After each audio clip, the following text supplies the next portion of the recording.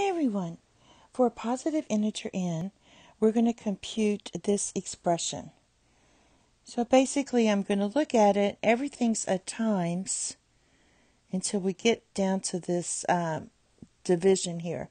So I'm just going to put this in the denominator and rewrite this as negative 1 to the power of 2n plus 1 times negative 1 to the power of 3n minus 1 times negative 1 to the power of 2n minus 1, and this is all divided by negative 1 to the power of 3n, like that. Alright, since these have the same base, I can put all this together as negative 1, and I'm going to use my multiplication rule or product rule of exponents. So that's going to be 2n plus 1 plus 3n minus 1 plus 2n minus 1. And we still have this negative 1 to the power of 3n.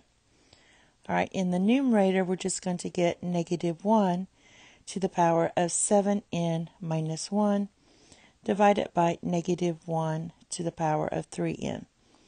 Now, using my division rule, I can write this, since these are the same basis, I can write this as negative 1 to the power of 7n minus 1 minus 3n, which gives me negative 1 to the power of 4n minus 1. Now, you can write this as, using your division rule again, this can be negative 1 to the power of 4n divided by, and this is going to be just negative 1 here. So these are equivalent there. All right, so basically I can write this as, let's simplify this as negative 1 to the power of 4 and then to the power of n divided by negative 1. All right, so basically what happens is any negative 1 to the power of 4 is just 1. So this is going to give you, and I'm going to move it up here so we can keep everything on the same page. That's just going to be 1 to the power of n, and then we have divided by negative 1.